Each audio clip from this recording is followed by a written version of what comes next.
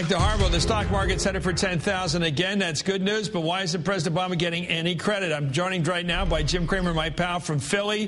Philly won last night. We certainly hope in the interest of America they win tonight. He's the host of CNBC's Mad Money and the author of a new book called Getting Back to Even. Well, I guess the big question I would have, Jim, if you had to look, say, 5-10 years from now, looking back to now with the clarity of history, does Barack Obama deserve credit for, A, avoiding a second Great Depression as he came into office with a strong stimulus of almost $2 trillion in fiscal stimulus, huge printing of money, the bailouts, etc.? And secondly, has he really put us on the course to recovery from this recession? All right, I think it's a team effort. Chris, first of all, Ben Bernanke was late, but really went into high gear, and the transition from Bush to Obama was really saved by Bernanke's actions. Second, Bernanke did a good thing, but also Tim Geithner did a good thing. And you could argue, well, Tim Geithner is totally Obama's man. Geithner made everybody feel that the banking system was safe. Once we had the banking system safe, we began to have the recovery. So Obama should get a lot of credit for that. Well, you know, when the politicians wag and the right wing goes after them, as they do, that's the way politics works, they say bailouts, bailouts, bailouts, as if there's something wrong with the guy. They say deficits, deficits, deficits, as if there's something wrong with the guy. But everything I studied in college and grad school was you've got to do those things, both in terms of the sectors of the economy which are in trouble, the financial sectors, the auto industry, and you had to do something with regard to the overall economy in terms of printing the money, monetary policy, fiscal policy. The very things he did are the things you're taught you have to do. Right. Am I wrong? No, you're totally right. I hear those people criticize, and I think, did they ever read any history about what this country did wrong between 1929 and 1932?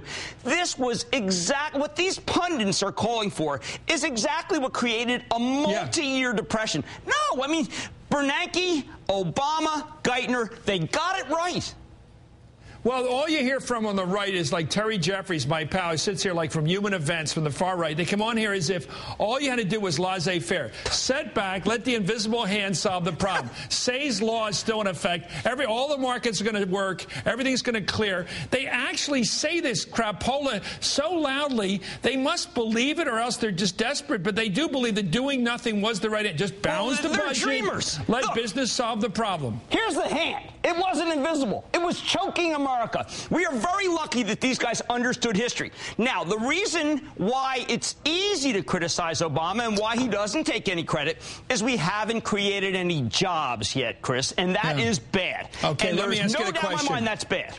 Well, let's talk about how we keep score in electoral politics. That's how we keep score. Right. Between now and next summer, when people begin to decide how they're going to vote in the next year's election, will the unemployment rate be coming down by then? Unequivocally. I think that we have seen the peak or are at the peak, and that next year will produce a lot of jobs. I'm very excited about that. Well, we're looking at that peak. We just showed it up there on that card, 9.8%. Do you think it's going to go above double and then come back down or go down from where it's at now? I think we are at the peak or within a 0.1. We are not going to breach 10%. I have my neck on the line on that, but I think, Chris, the jobs are going to be created next year, but we really need more help from Washington. Okay. When Ronald Reagan got reelected with that good feeling in the country, for a lot of the country, you got to admit it was good feeling. 49 states voted for him, and probably Minnesota really did, but, you know, Ed Rollins let him have that one. He always told me that.